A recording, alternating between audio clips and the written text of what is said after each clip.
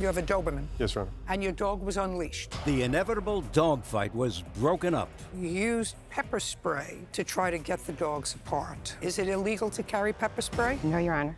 But it wasn't just the dog who felt the sting. She sprayed your child. I sprayed the dog. The child happened to run out and was there. I certainly wasn't aiming at the child. The child was impacted by your spraying mace. Judge Judy. Mr. and Mrs. Gilden, the defendant's unleashed dog and your dog got into an altercation when the defendant's unleashed dog approached yours. Correct. Your dog was injured. Yes. You want Mr. Ogle? Yes, Your Honor. To be responsible for all of the vet bills. He has, in fact, paid some. Yes. Refuses to pay the rest. Correct. He has a counterclaim. His counterclaim is twofold. First, that you, I believe it was you, used pepper spray to try to get the dogs apart. And the pepper spray, he was there and his child was there and could have been injured, so he's got counterclaim for assault. That's the assault. Yes, Your Honor. That's dismissed.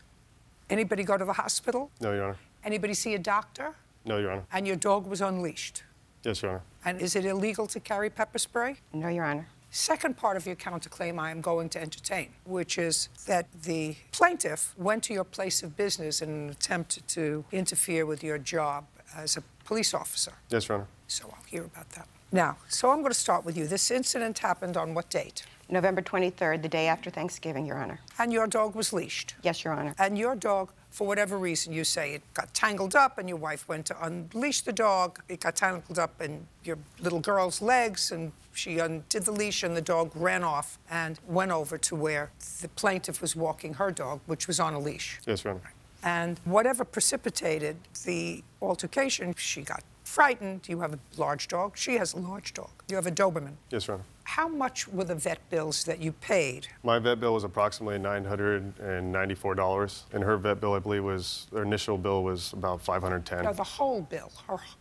What I asked you was, your dog was unleashed, so you know that the problem is therefore yours. If your dog was injured, you pay for those vet bills. You paid some of the plaintiff's vet bills. How much did you pay? I paid $510, Your Honor. How much were your total vet bills? They were the ones he paid and the ones he didn't pay? Together, he paid you $510. He paid $510. Then there was a consultation of $136.50, and then consultation with a dentist for the dog for $136.50. And then there was the actual procedure where they did the root canal, and that was $2,323. Now, on what date did they do the initial consultation for $136? Yeah, the 136 was on, it was December 12th. And on what date was the initial vet bill of $510? There was a vet bill of November 23rd when I took him to the vet right after the incident. That was $260. And then I took him to, the next week, I took him to our regular vet where we used to live and play at El Rey because she did some dentistry work.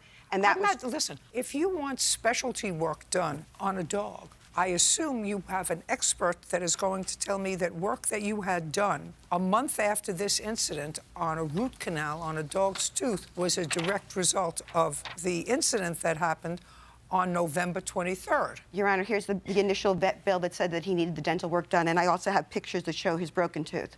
So this is the initial vet bill that was on the 23rd. I'd like to see it, please. And here's the broken tooth. Here, you want to see his other injuries as well? No, I just want to see the...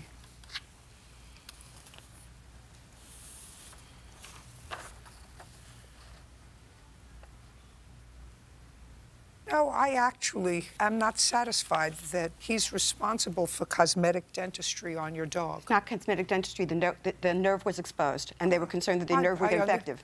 I understand what you're saying to me.